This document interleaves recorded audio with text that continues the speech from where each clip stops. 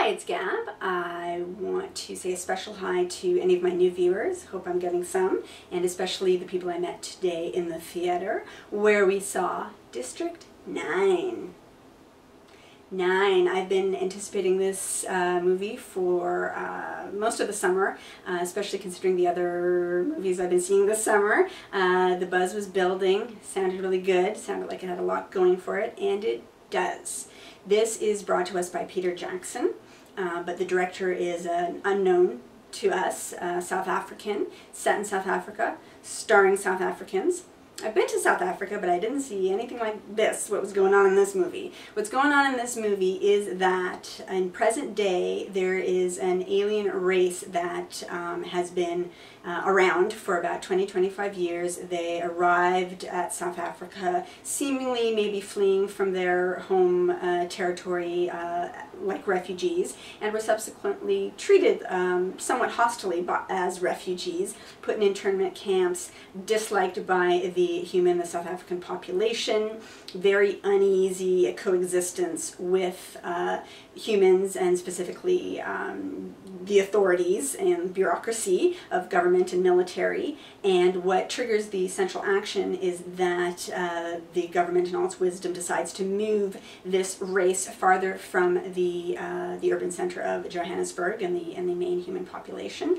And so they send their flankey, who's the central character, Vikas, to go in and initiate this along with the military and try to get this alien race moving along. This race are taller than humans, just to let you picture them, have a somewhat insect look, are referred to as prawns, so I guess you could say a bit of a prawn look, and definitely the existence they have in these camps is very much a sort of a scavenger, bottom-feeding kind of existence, which they've devolved into because of their circumstances. They aren't portrayed as evil otherwise, but they've become very animalistic because of the conditions they've been forced to live in. And as I say, are definitely not liked by the human race. And this character of Vikas, in his interaction, becomes infected.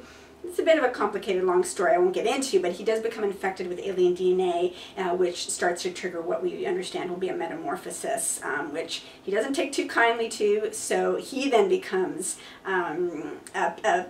not a parasite, but certainly not liked by his fellow man and pursued, and an enemy of the state, so to speak.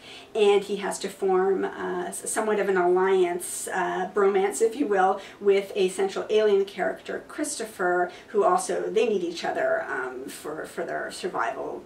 Of course, a bit of a cliche, but that's okay, because it's a really humanistic story that we get pulled into. The fate of these two characters, how their fates are entwined with each other. It doesn't hurt that the alien character has a child, an alien child, which just further enhances that emotional engagement that the audience has with what's going on. I was definitely engaged. I was jiggling in my seat, chewing my thumbs. There's a lot of action, but the whole time you just want to know what's going to become of these characters. How could there possibly be any kind of happy ending? What is the definition of a happy ending in this story? And but meanwhile, a lot of action, a lot of gore. Warning to you, very gory. What Vikas goes through is very reminiscent of The Fly, David Cronenberg's version of The Fly, so that gives you an idea of that element of grossness. And then the more military style violence results in a lot of deaths, let's put it that way. So a very action-driven film, yet also poignant moments, moral dilemmas, interesting character development, and I mean, and speaking of the themes, obviously there's going to be very strong moral and social themes. There's no denying that. If anything, they're a bit heavy-handed, but that's excused in the context of this just very, very interesting, engaging, and fresh-looking story. Reminiscent of many sci-fi films we've all seen. I was thinking about 28 Days Later, The Fly, as I mentioned, the look of it, even the miniseries, The Mothership, or Independence Day, E.T., wanting to go home.